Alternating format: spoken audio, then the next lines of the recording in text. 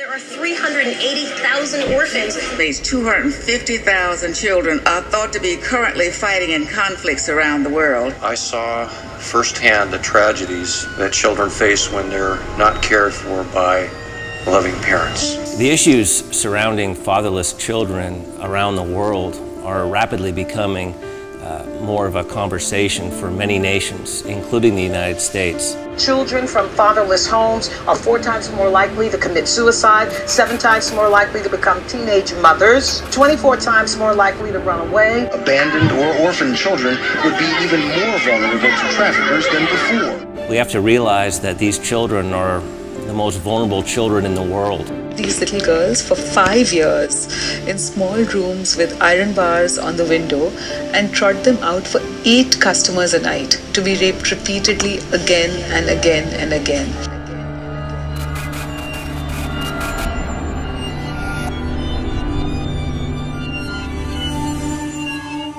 Sometimes the people don't see, they don't understand that that guy don't decide to take that away.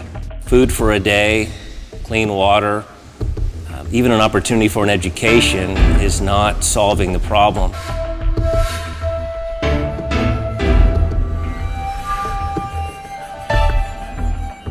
They become street kids. Theft becomes the common habit of these children, not by choice, but because of the condition. Many of them are sold into slavery, forced into prostitution. Oftentimes, they're forced to turn to crime.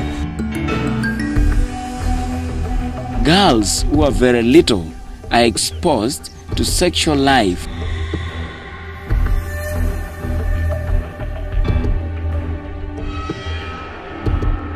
And it's not so much the issue of them when they're young that creates the problem for cultures, for villages, for cities, but it's what's happening to them when they grow into adulthood.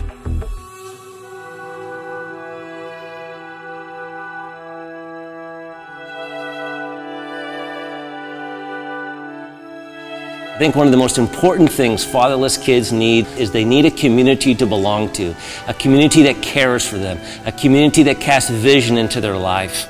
And that's what we hope to do.